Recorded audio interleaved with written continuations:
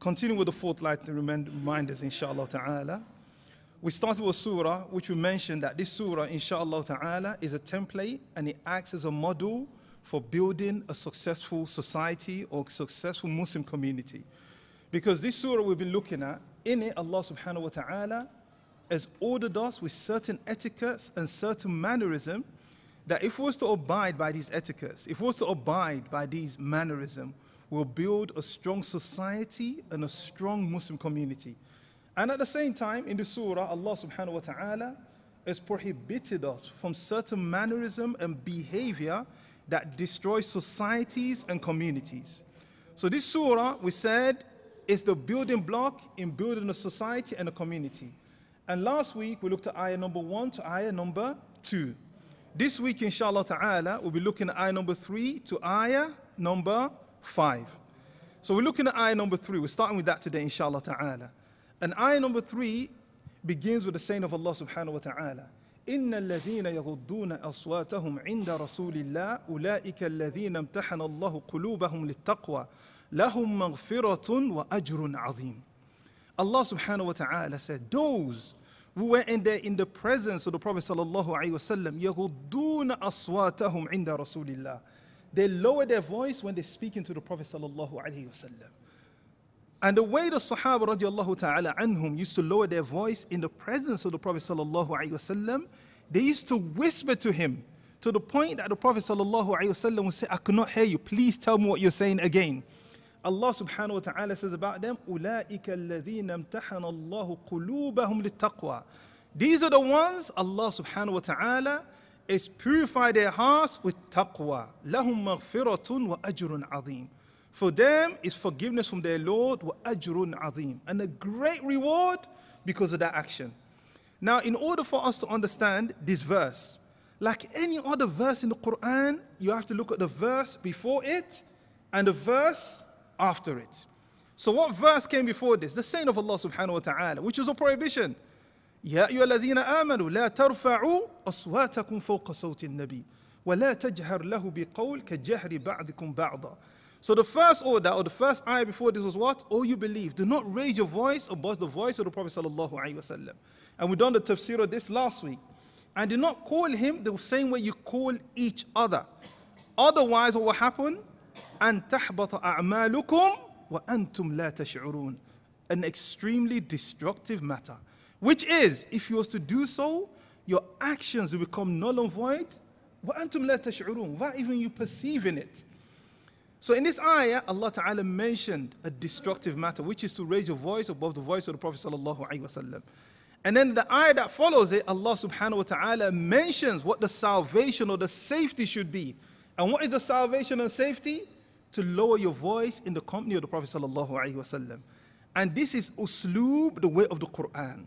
That Allah Ta'ala, many times in the Quran, He mentions the muhlikat, the destructive affairs, and then Allah subhanahu wa ta'ala mentions what after that? The things that will save you. What's an example of this? Where Allah ta'ala mentions muhlikat or munjiyat, that which would destroy you and that which will save you.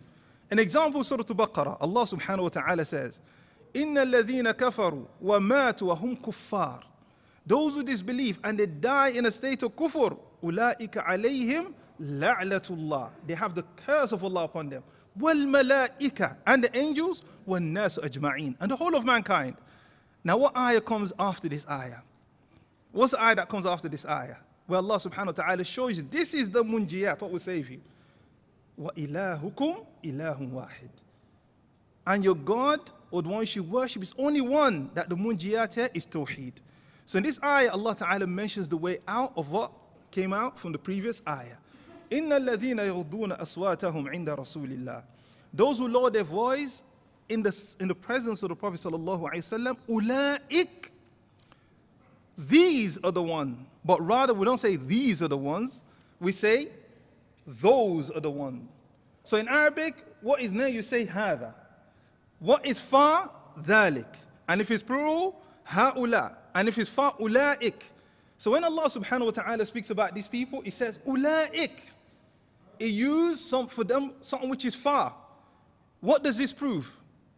دَلِيلٌ عَلَى الرِّفْعَ وَالْعُلُوِّ. This shows their high and lofty station of Allah subhanahu wa ta'ala. Not these, but those, to show they have a high and lofty stage of Allah subhanahu wa ta'ala. Just like when it comes to the Quran, when Allah subhanahu wa ta'ala says, this book, la rayba fi. What does Allah ta'ala say? هذا الكتاب وذلك الكتاب ذلك الكتاب لا ريب فيه. That is the book, to show the high and lofty status of the book of Allah subhanahu wa ta'ala. Allah subhanahu wa ta'ala said, أولئك الذين امتحن الله قلوبهم للتقوى. These are the ones Allah subhanahu wa ta'ala has purified their hearts with taqwa. And this ayah is a proof that real taqwa is taqwa of the where? Taqwa of the heart. Yes, taqwa, part of taqwa is what you do with your limbs and your outward appearance. But the root of taqwa and the asal and the foundation of real taqwa is what? Taqwa of the heart. And that's why the Prophet ﷺ, when he saw a man in salah and he was demonstrating khushu', outward appearance of submission and servitude to Allah subhanahu wa ta'ala in salah, which is something which is desired. The Prophet ﷺ said, at-taqwa ha huna. Real taqwa is here. Real taqwa is where? In the heart. Because of the hadith of the Prophet ﷺ, that there's a piece of flesh in the body. If it's whole, the whole body will be whole and complete. If it's corrupt, the whole body will be corrupt. Ala wa hiya qalb. And that piece of flesh is the heart. And that's what Abu Hurairah radiallahu anhu, in explanation of this hadith, used to say, al-qalb malik, wal-a'da junudu. The heart is the king, and its soldiers are the limbs. Now, some may use this as an excuse and say, when they abandon the obligations of Allah subhanahu wa ta'ala, or they engage in the disobedience of Allah subhanahu wa ta'ala, they say, Akhi, have some taqwa, fear Allah subhanahu wa ta'ala. Do not do this. He said, at-taqwa ha huna. Taqwa is here. It doesn't matter what my actions are. The real taqwa is here. How do we reply to this? We reply to them by saying, لو كان تقوى ها هنا. If taqwa was truly here, لتقوى لكان في تقوى ها هنا. Taqwa will show in your limbs. If taqwa is truly in your heart, it will show in your limbs. Why? What is the proof of this? What we just mentioned. Inna fil qalb mudghah. There's a piece of flesh in the body. If it's pure, if it's whole, the whole body is whole. And if it's corrupted, the body is corrupted. What's that piece of flesh? The heart. So if your heart had taqwa, your limbs would act according to what? Fear of Allah subhanahu wa ta'ala. So Allah subhanahu wa ta'ala said, أُولَٰئِكَ الَّذِينَ امْتَحَنَ اللَّهُ قُلُوبَهُمْ لِلتَّقْوَى. And what is their reward? لَهُمْ مَغْفِرَةٌ. Forgiveness from Allah subhanahu wa ta'ala. وَأَجْرٌ عَظِيمٌ. And then in the next ayah, Allah subhanahu wa ta'ala says, إِنَّ الَّذِينَ يُنَادُونَكَ مِنْ وَرَاءِ الْحُجُرَاتِ أَكْثَرُهُمْ لَا يَعْقِلُونَ. That those who call you Muhammad sallallahu alayhi wa sallam from the hujurat. What is hujurat? Was you here last week? Was you here last week? Nah, don't look behind you. Was you here last week? You was here last week. What is hujurat? Al-hujurat is jam'ul hujra. Is the plural of the chamber. Chambers, the houses of the wives of the Prophet sallallahu alayhi wa sallam. So those who call you from the hujurat, this is in reference to those when they want something from the Prophet sallallahu alaihi wasallam, they come to the houses of his wives, and they will shout, "Ya Muhammad, oh Muhammad, come out! Muhammad, ukhruj lana!"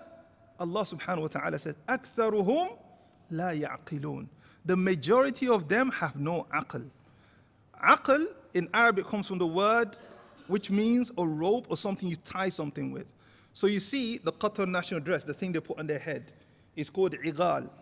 Because the root of it, when they wanted to slaughter camels or things like that, they would tie the camel's leg down with that. They call it aql because it ties you down from stupid and irresponsible behavior. That's called aql. So Allah subhanahu wa ta'ala says, أَكْثَرُهُمْ لَا يَعْقِلُونَ. And the aql that's meant here is aql al-rushd, the intellect or a mind of al-rushd, the mind of reasoning, intellectual behavior, and logic. That they don't have logical reasoning. Because aql is of two types. There's aql al-rushd. The aql, the mind or the intellect of what? Reasoning, having logic, having rationale behind what you do. And the opposite of that is what? Being irrational, reckless, unintelligent. This is aql al-rushd. The mind of what? Or intellect of what? Being rational, logical, and being able to reason. The second type of aql is aql al-taklif. The mind or the intellect of liability. That most of us, we're at that stage now when you reach maturity, that you're liable for your actions. And the opposite of this aql or this intellect of liability is what? Insanity, that you're crazy. You have no mind.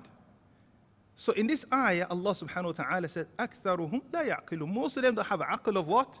Is it intellect of reasoning or intellect of liability? Of reasoning. Because if it was to be that of liability, the opposite of is it what? They're crazy. And if they're crazy or they have no mind, they're not blameworthy. So when Allah subhanahu wa ta'ala, so when the ulama, they say in the books of fiqh, for those who used to go to the fiqh class, that from the condition of wudu, a person has to be aqil, has to have aql. What aql does this refer to then? Is this intellect of reasoning or intellect of liability? Liability. When we say, for example, a person, in order to be given the responsibility of dealing with finances, for example, you have an orphan in your care, and it's time to give him his wealth, as Allah subhanahu wa ta'ala says, وَابْتَلُوا الْيَتَامَ, test the orphans until they reach the age of marriage. When you want to give him his money now, he has to have aql to act with his money. What aql does he need? Is it the aql of liability or the aql of reasoning? Which one does he need? Reasoning. That's what Allah Ta'ala said, فَإِنْ آنَسْتُم مِّنْهُمْ رُشْدًا فَادْفَعُوا إِلَيْهِمْ أَمْوَالَهُم. If you see they have reasoning, and what is the proof? It doesn't have to be mature. Allah Ta'ala said, test al-yatama, test the orphan. And an orphan is only an orphan until he matures. Once he's reached the age of maturity, he's no longer an orphan. This is a mistake many people make. That say, oh, I'm a yatim, I'm 40 years old, I'm a yatim, I'm 50, I'm a yatim, I'm 70, I'm a yatim. La. Once you've passed the age of maturity, you're no longer a yatim. So the orphan, you could give him his wealth. So the aql Allah subhanahu wa ta'ala is referring to is the aql of what? A-rushd, of sound reasoning. And then Allah subhanahu wa ta'ala says, وَلَوْ أَنَّهُمْ صَبَرُوا. If only they were patient, حَتَّى تَخْرُجَ إِلَيْهِمْ, until you come out to them, it will have been better for them. Meaning you will answer their need. The Prophet sallallahu alaihi wasallam, if they just been patient and he came out, he will answer their need. And Uthaymin rahimahullah azza wa jal, he said there's no doubt that the Prophet sallallahu will answer their need. Why? He said the Prophet sallallahu alaihi wasallam, nobody ever asked him for anything and he'll say no. So Uthaymin rahimahullah ta'ala mentioned a poetry. And this poetry was used to describe the grandson of the Prophet sallallahu alaihi wasallam, Zainul Abidin. Uthaymin rahimahullah ta'ala, he said nobody is more deserving of this poetry than the Prophet sallallahu alaihi wasallam. And I'll tell you this poetry. Ya Abdullah, you going to memorize this poetry? Huh? Shi'r. You ready? Okay, the poetry is this. He said, ما قال لا قط إلا في تشهده. You got it right? ولولا التشهد لكانت لاؤه نعم. That he never once said no, ever, except in tashahhud. By saying, أشهد أن لا إله إلا الله. ولولا التشهد. And if it wasn't for tashahhud, لكان لاؤه or لكانت لاؤه نعم. His nose will always be his yes, if it wasn't for the tashahhud. So the Prophet sallallahu alaihi wasallam, if they've been patient, it will come out to them and answer their need. And how does the ayah end? Wallahu ghafurur rahim. Verily Allah subhanahu wa ta'ala is all forgiving and Allah ta'ala is all merciful. Meaning those who participated in this action. What does it mean? Allah forgave them and Allah subhanahu wa ta'ala had mercy upon them. This is from the ni'mah of Allah subhanahu wa ta'ala. That inna Allah la yaghfir an yushraka bih wa yaghfir ma duna dhalika liman yasha. That Allah does not forgive you associate partners with him, but he forgives everything else, no matter what a person does. Liman yasha is under the what? The mashi'ah, the will of Allah subhanahu wa ta'ala. Except, of course, if he repents. If he repents, Allah ta'ala, he repents sincerely, would definitely forgive him. As Allah subhanahu wa ta'ala says, وَالَّذِينَ لَا يَدْعُونَ مَعَ اللَّهِ إِلَهًا آخَرَ. And those who do not call along with Allah subhanahu wa ta'ala another God.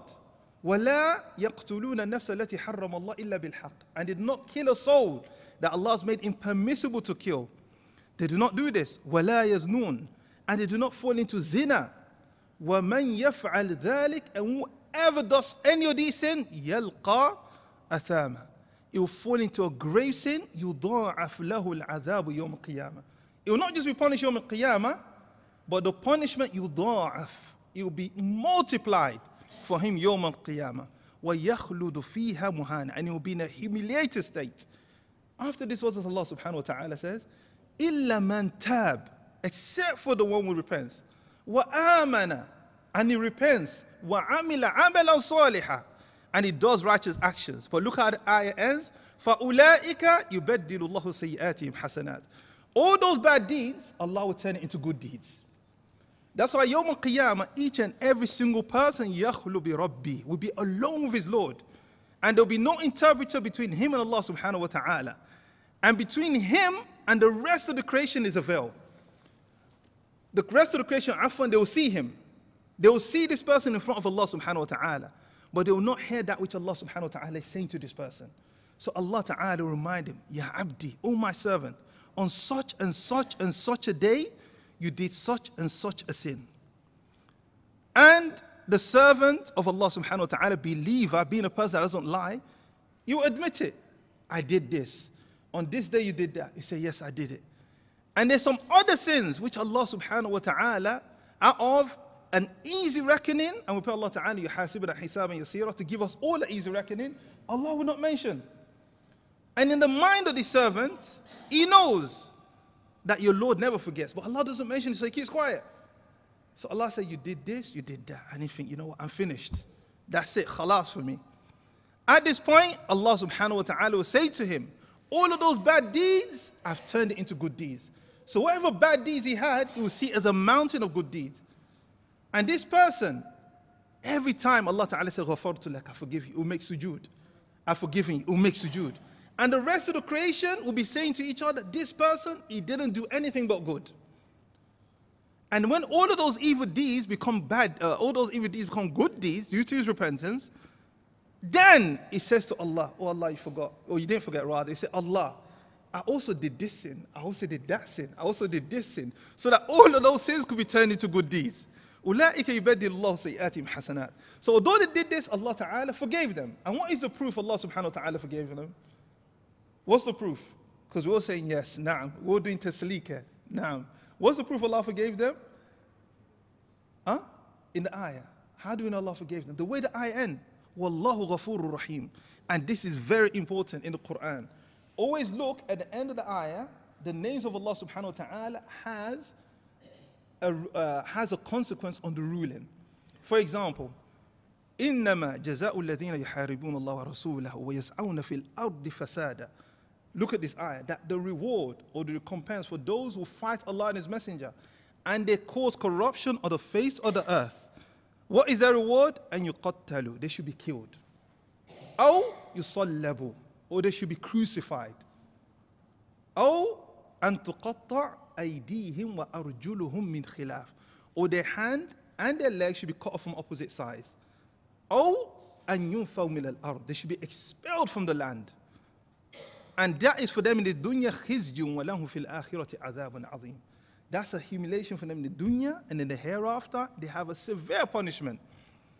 إلا الذين تابوا, except for those who repent before أن تقدروا عليهم, before you capture them. And how does the ayah end? فَاعْلَمُوا أَنَّ اللَّهَ غَفُورٌ رَحِيمٌ. No, Allah is all forgiving, Allah is all merciful. The ulama, based on this, that Allah ended with this name, these two names, they say in Sharia, those who are at war with Allah and His Messenger, and they cause corruption on the face of the earth, if they repent before you capture them, you cannot kill them, you cannot crucify them, you can't cut their hands from opposite sides, you cannot expel them. Why? Because the ayah ends with what? Wallahu ghafurur rahim. Unlike the saying of Allah subhanahu wa ta'ala, وَالسَّارِقُ وَالسَّارِقَةُ فَاقْطَعُوا أَيْدِيَهُمَا, that the man that steals, the woman that steals, cut off their hands. جَزَاءً بِمَا كَسَبًا, a reward from what their hands have earned. نَكَالًا مِنَ اللَّهِ. So someone was reading to A'rabi. A'rabi are people in the desert Arabs that are not usually educated. So someone was reading this ayah to him. That this is a punishment from Allah subhanahu wa ta'ala. Wallahu ghafurur rahim. The A'rabi said, La'a'id. He doesn't know the ayah, but he didn't match with him. He said, no, repeat it. The person repeated it again. And he said, Wallahu ghafurur rahim. He said, no. He said, repeat it again. He said, Wallahu ghafurur rahim. He said, no, repeat it again. Then the person repeated and said, Wallahu azizun hakim. He said, na'am, that's correct.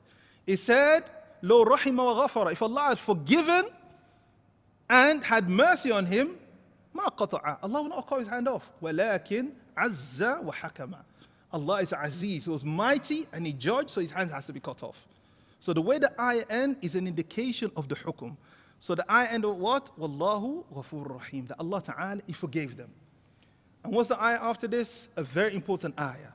Allah Subhanahu wa Ta'ala ordered us, Ya ayyuhalladhina amanu, all you who believe. And we mentioned the statement Ibn Mas'ud radiallahu ta'ala anhu last week. Whenever you hear Ya ayyuhalladhina amanu, pay close attention. What does Allah Subhanahu wa Ta'ala order us with here or prohibit us from? He said, إِن جَاءَكُمْ فَاسِقٌ بِنَبَإٍ فَتَبَيَّنُوا. If a fasiq comes to you with news, verify the news. What is a fasiq? They say a fasiq is an munharif عن دينه عن الدين والمروءة.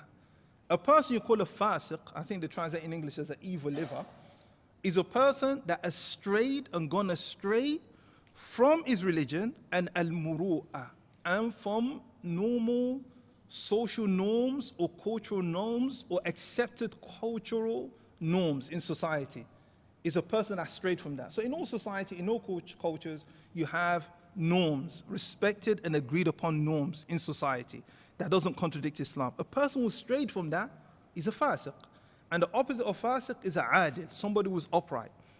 That if a fasiq, it comes to you with news, meaning somebody who strayed from the deen, abandons obligation, or a person who engages in disobedience of Allah subhanahu wa ta'ala, if it comes to you with news, if you look at a person from his outward appearance, that there's certain social norms in all society, even when it comes to clothing, that people that dress a certain way, wear certain things, and the way they wear it, you could say, you know what, this is a fasiq. Or you know, as a person from his outward appearance, he has shortcomings in the deen of Allah subhanahu wa ta'ala. If he brings you news, what do? Do you accept it? No. Do you reject it? No. But you verify it. If you accept it, it could be dangerous because you may be lying. And if you reject it, he may be truthful on this occasion. فَتَبَيَّنُوا. Another qira'ah, فَتَثَبَّتُوا. Confirm, verify his information. It's a wajib. Now, what if a adil, somebody who's upright, comes with this news? What should you do? You accept it. Except in the case of what? Accusations. So even if somebody is upright, he comes and he accuses another Muslim of zina. What do? Do you accept it? Do you reject it? Do you verify? Witnesses. Barakallahu feekum. He has to bring 4 witnesses. If he doesn't, he'll be whipped 80 times. 80 times. And in the sight of Allah from the kadhibun. And the shahada is witness or testimony will never be accepted again. What if an upright person comes now and says such and such a person is stole? What do? Do you accept it? Do you reject it? Or do you need witnesses? Witnesses. In this case, you need 2 witnesses. Only accept if the person that was stolen from said he stole from me and he swears by Allah. And he brings a second witness who swears with him. You don't need another 2 witnesses. What in the case of somebody that comes for zakah, for charity, and you know this person to be rich, he has money, but he said, look, I have no money anymore, I've become poor, I've lost all my wealth. Does he need witnesses? Yes. Does 1 witness suffice? No. Does 2 witnesses suffice? No. How many witnesses does he need? He needs to bring 3 witnesses. This is the case of claiming an accusation. What about the case of Ramadan? The moon sighting for Ramadan. If the person comes and is adil, is upright and trustworthy, and he said, I spotted the moon for Ramadan, do we fast? MashaAllah. You sure? Yes, I agree with you. Barakallahu feek. Yes, we do. Because the hadith, Abdullah bin Umar, when he saw the moon, he said, look, it's fast. The Prophet told the people to fast. He told them to fast. Nowadays, though, they do try and seek some witnesses because in some parts of the world, there's a reward attached to it now. That if you're the first to sight the moon, you get a reward. There's a cash reward. But normally, yes, 1 person, it suffices. We all fast, inshallah ta'ala. Then Allah subhanahu wa ta'ala goes on to mention the wisdom of why we have to verify this news. And to see qawman bijahala.